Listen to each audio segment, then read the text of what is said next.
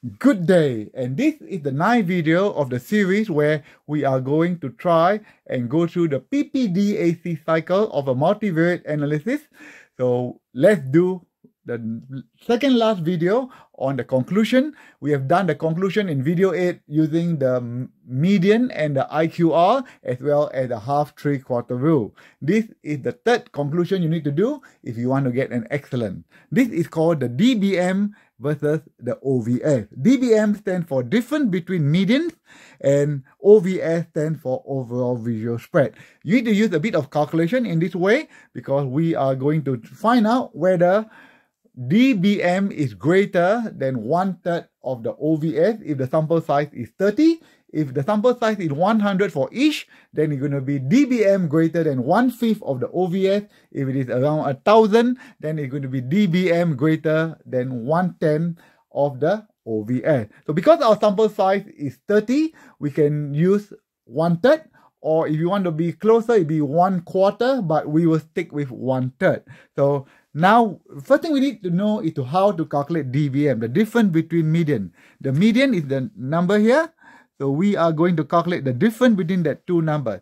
So the median for the forward is 110 kg and the median for back is 93 kg. The numbers can be found here and we calculate it's going to be 17 kg.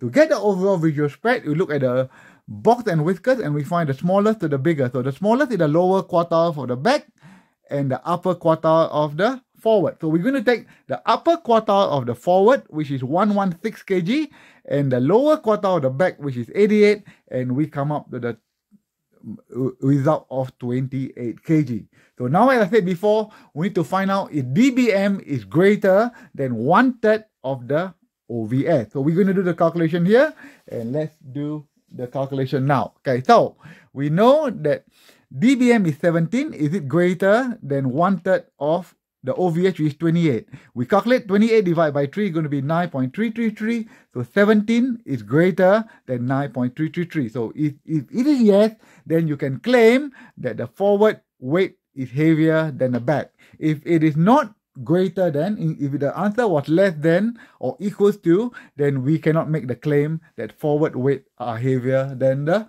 back weight. So since the DBM is greater than 1/3 of the OVS, then we can conclude that back to the population of all rugby players, remember the word of all rugby players, you must go back to the population, okay?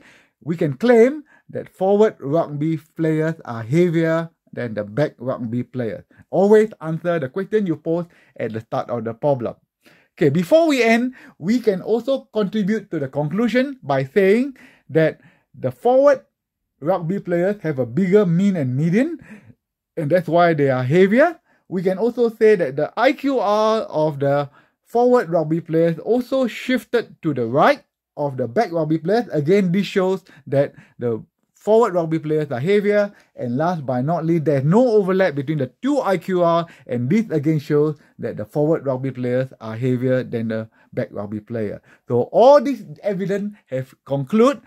Answer the question. The question was, does the forward rugby players weigh heavier in kilogram than the back rugby players? The answer is yes. All this evidence point out that the forward rugby players are heavier than the back rugby players. Hope you get it, and I'll see you in the next one. Cheers everyone, and have a good day.